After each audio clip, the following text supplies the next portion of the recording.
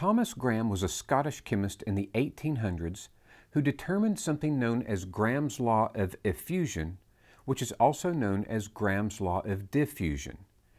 It states that the rate of diffusion of a gas is inversely proportional to the square root of its molecular weight.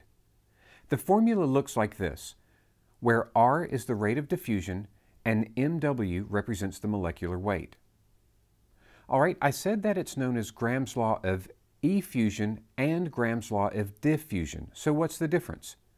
Well, diffusion is the easiest to understand, so let's look at it first. Diffusion is the rate at which particles spread out. Let's say you're in the operating room and you take the top off a bottle of sevoflurane. The anesthetic will begin exiting the bottle and will spread throughout the room. That's diffusion. Effusion is the rate at which gas particles will escape through a tiny hole. So let's imagine a closed container that has a gas on one side and a solid divider in the middle. If you make a tiny hole in the divider, the gas particles will eventually make their way through the hole into the other side of the box. So effusion seems like a strange thing to care about, but the reason it matters is really because it's easier to measure the rate of effusion than it is to measure the rate of diffusion.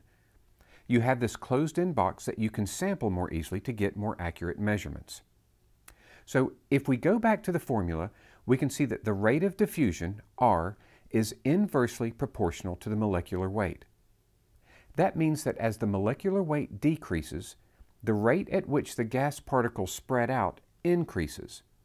Basically, Graham's law states that smaller particles spread out faster than larger particles.